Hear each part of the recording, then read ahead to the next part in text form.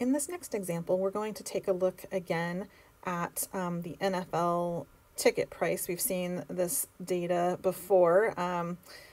In any case, when you have a frequency table, how you put that data into your calculator and how you use that data is a little different. Okay, so looking at the table we have, notice we don't have the exact ticket prices for any single NFL team home game. Okay, what we have is how many fall within a range of ticket prices. So the way that you handle this for the value used for the class, what you end up using is you use the midpoints of the classes. Okay, so in the 0 to 49, the midpoint is 25. In the 50 to 99, it's 75, etc. as you work your way down. And so you use the midpoints of all of the classes as the approximate value for the ticket in that category. Okay, again, some will be a little more, some will be a little less, but in the end, it's going to roughly balance out to that value. Lets you work with the numbers a little bit better. Now, how do we put this data into your calculator? Because as you read this table, what this means is that yes, there's one ticket price that we could list as 25. We could list 75 13 times because the frequency is 13, but that's really completely unnecessary. Okay, we can go back into your calculator, and again, I'm just going to jot these down. We've done it before, so you're going to click Stat.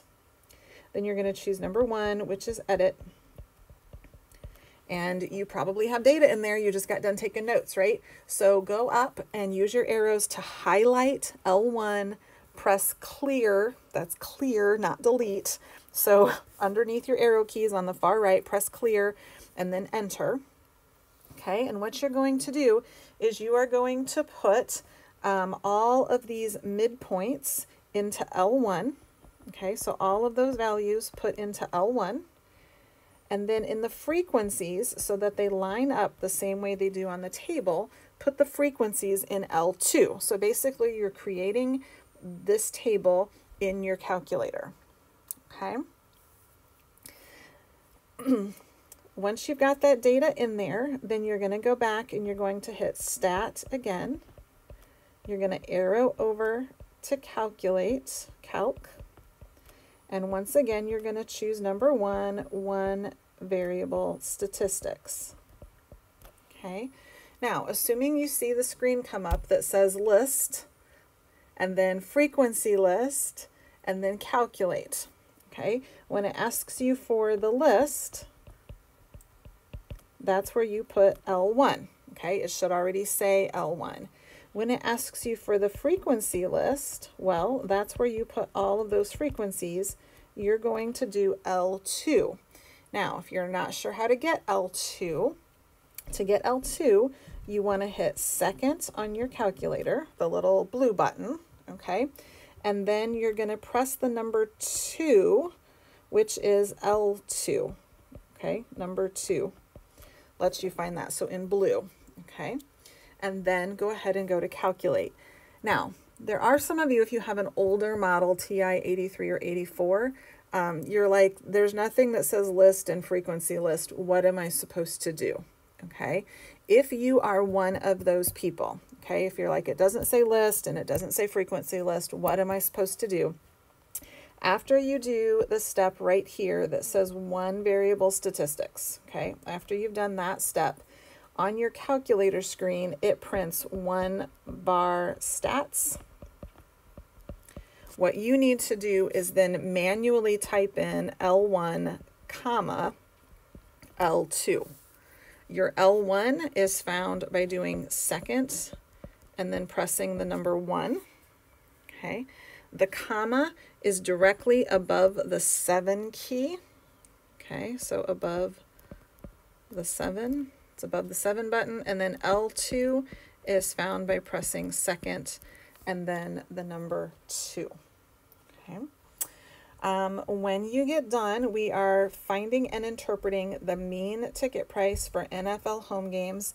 This is for all of the NFL teams, so we're going to use the symbol mu. and you should end up with a value of 131.25. Now remember, it's going to appear as x bar on your calculator, okay? X bar and mu are the same thing. It's just a matter of whether we're talking about a sample or a population. This is a population. Okay, so interpret this. So the interpretation would be the average cost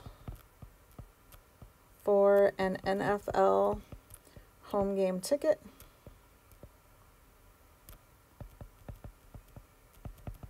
is $131.25. Okay. All right. Now, let's talk about weighted averages for a second, which is actually what we just did. Weighted averages are used when more importance or weight needs to be given to something compared to others. And so we did that, like in the table above, we needed to give more weight to the $75 price point because there were 13 teams that had that price point. We had to give it more weight. Okay, we had to give less weight to the 0 to 49 because there's only one team there, so we only counted that value once.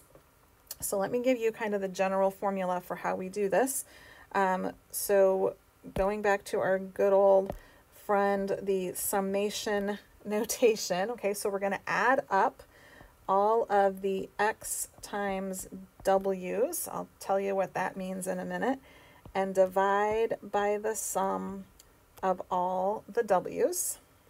Okay, where x is the data values,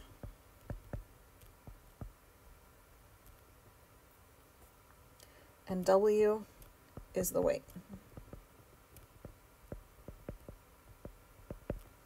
Okay, x is the data value, w is the weight. So why would this be important? Well, this is actually how your grade in this particular class is calculated. It is calculated using some weighting.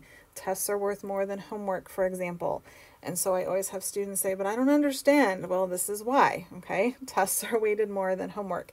So let me show you real quick again how to do this by hand, and then I'll show you how you can do it as well on your calculator. So in a particular class, let's see, we've got a grade based on homework and exams and a final. Okay, so I'm just going to summarize those real quick there. So let's talk about X, the data values. Okay, the data values are your scores. So you earned 400 out of 450 homework points. If you divide that out, 400 divided by 450, you find out that that is 88.9% of your homework. Okay, that's what your average is on homework. Your exam scores, 93, 72, 84, and 76. Go ahead and average those four, okay? It's not going to take you very long. The average for those four is 81.25%, and so that is your exam average. And you get an 80 on the final. Okay, so those are all of your X's. The W's are the weights. So homework is worth 20%, so we're going to give that a 0.2. Exams, 60%, 0.6. Final exam, 0.2. Okay, so our formula says find the sum of the XW's. So that must mean we need to figure out what all of the X times W's are. So go ahead and multiply 88.9 times 0.2. Okay, you'll get 17.78.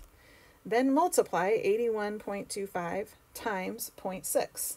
You'll get 48.75. And then multiply 80 times 0.2, and you'll get 16. And then we need to find the sum of those XW's. So add up those three values, and we will end up with 82.53. Okay, so that's the sum of the XW's. Our formula also says we need the sum of the W's. If you add up these values, you'll find that they add up to 1.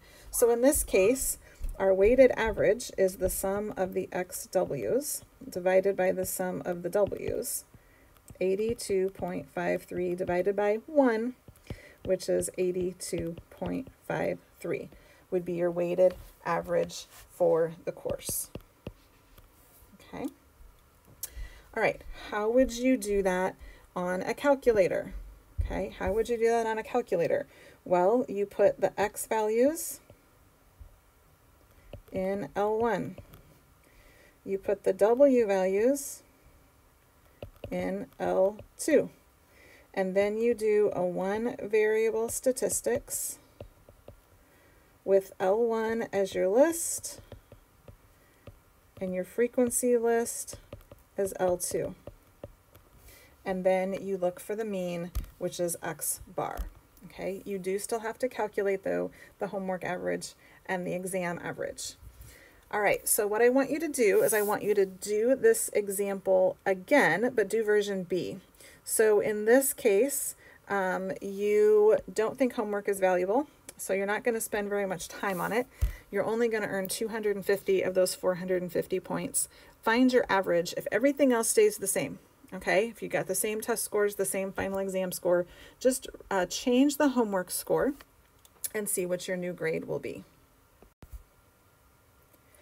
All right, hopefully you got your new homework average at a 55.6. And when you change that 88.9 in your calculator to a 55.6, you will find out now that your course grade, running the same series of steps that we just did, is a 75.87. Okay, just like a side note here, you are not expected to do calculations by hand in this course. You are 100% expected to have a TI 83 or 84 calculator, or like I said, perhaps an Inspire that you need to look up how to use, because I don't own one of those, but you need to be doing the calculations.